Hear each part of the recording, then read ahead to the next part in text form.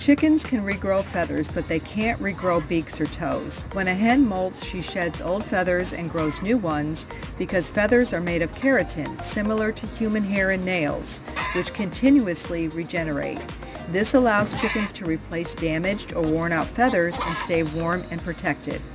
But if a chicken loses part of its beak or toe, it won't grow back. That's because beaks and toes contain bone, nerves, and blood vessels, not just keratin. Once damaged, the tissue doesn't regenerate the way feathers do. A chicken with a beak injury may need help eating, and one with a missing toe will adjust its balance but won't fully recover the lost part.